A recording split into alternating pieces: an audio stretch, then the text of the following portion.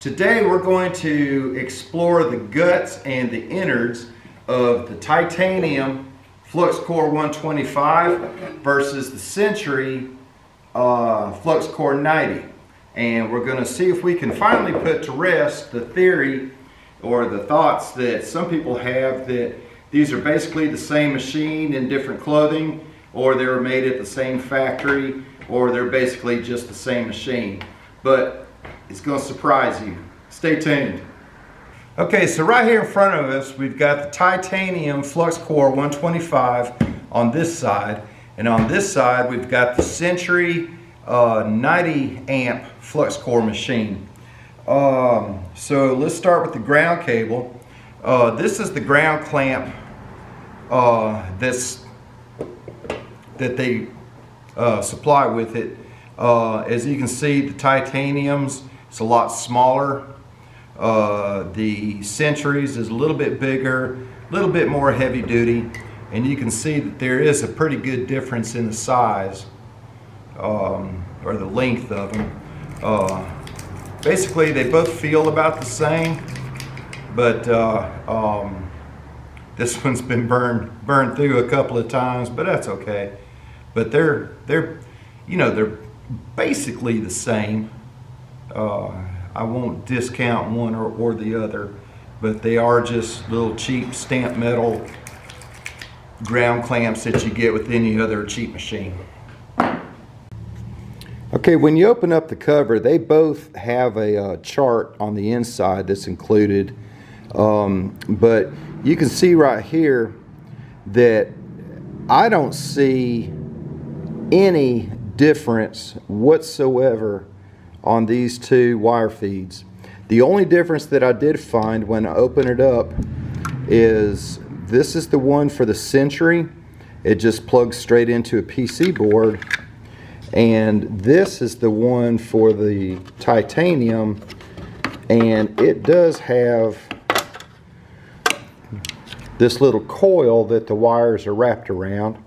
I'm not an electronics genius and I don't know what that does, but it obviously does something. Now if you look at the motors, this is what I found interesting. The motors are, this is the one for the Century, and you can see it doesn't really say a whole lot, but they are both 12 volt DCs, 1 amp, and the feeding speed is 2 to 11 inches per minute. The one for the Titanium, it's actually made by a company called E-Power, and it says executive standard, but it is also a 24 volt 1 amp, and the wire speed is the same, 2 to 11 inches per minute. And it does actually say on here that it is made in China. This one does not say, but if we put them side by side, they're pretty close to the same. But if it was the same motor, I would imagine that it would have the same labels on there. Alright, on the Titanium, it does have the little switch here for the cold wire feed.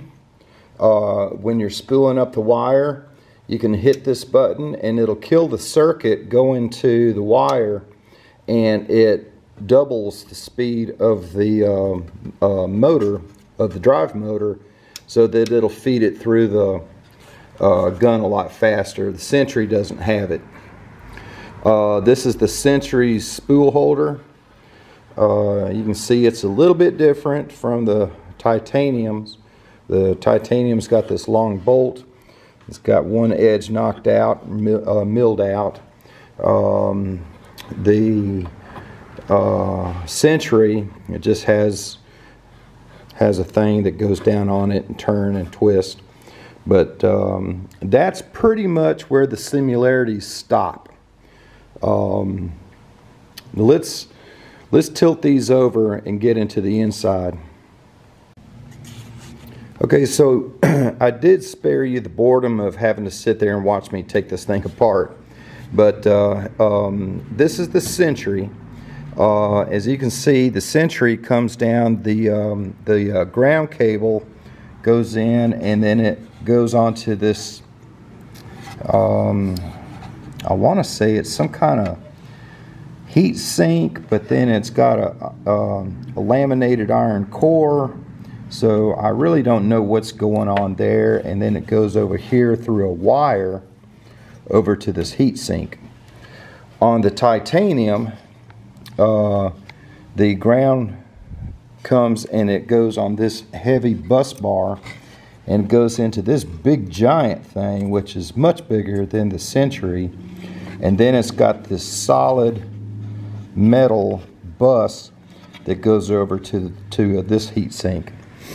They both have two capacitors. I can't get in there to see what the difference in the two are. The Century does have this big transformer, which is lacking from the titanium unless they're using this as the transformer. So I don't know. I know that's some kind of transformer, and this is pretty heavy gauge copper windings on this versus what would probably be on this transformer. Again, this is the titanium, and it's got these two heat sinks right here, and they look like they're just going straight down to the board. And then this one has some kind of big, I'm imagining that's some kind of power amplifier IC or integrated circuit that's on that heat sink. Over here on the Century, these two are sitting on top of something down in there that I can't quite see.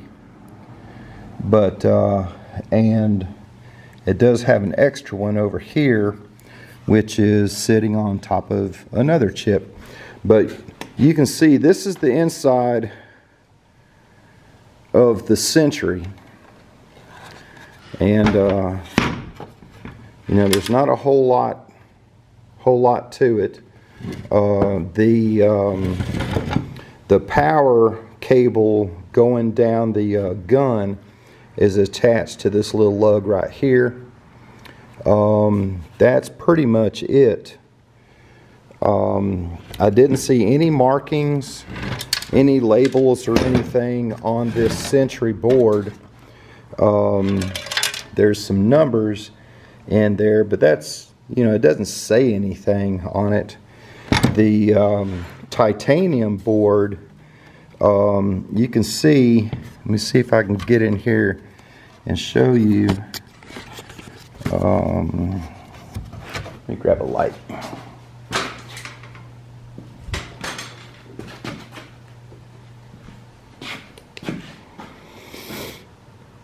On this titanium board, you can see right there.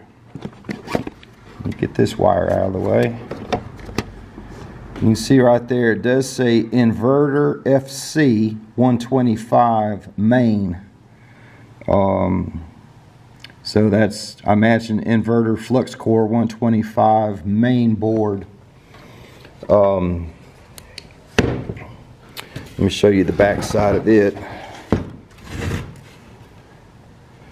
You know, the back side of it is pretty much the same as the back side of the Century.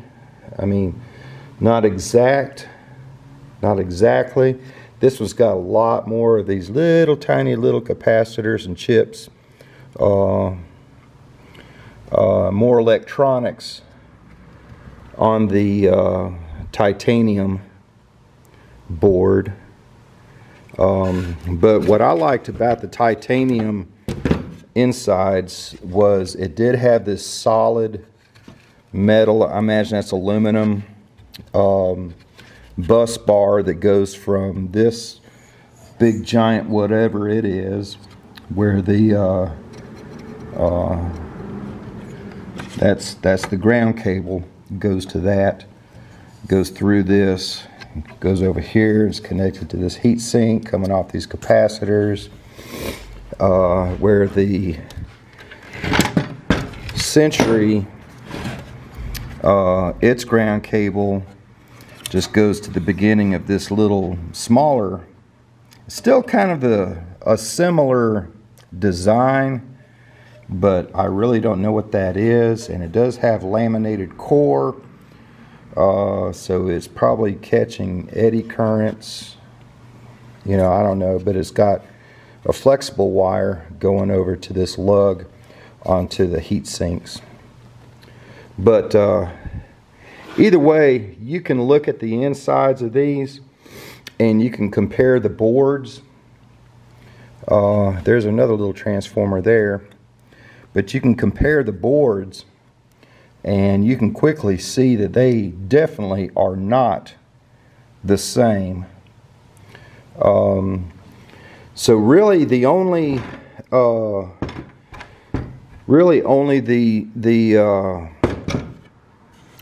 the only similarities, even the fans are different. It does have a manufacturer date on the board, and they're within a year of each other. But again, the only difference that I saw, or the only thing that I saw that was the same, was the drive rollers. But then when I pulled them out, I saw that the titanium had this little coil on here. But really, other than that, they're completely different machines, inside and out. They're the same width. They're within a ½ an inch of each other in height, and lengthwise they're both the same, except the titanium's got this slanted front. But other than that, see, even the shape of this, where these dials are on the front, even the shape of that is different, because this has this little notch in right here, and it's got the cold feed switch here on the titanium. So y'all draw your own conclusions.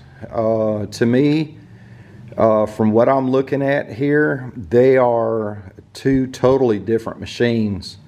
And you know, just, you know, a cursory look at the inside from a guy that doesn't know a whole lot, the titanium just seems to be more robustly built. It is a little heavier, but looks like it's got better quality parts. You know, and the bus bars are better quality on the titanium. So draw your own conclusion.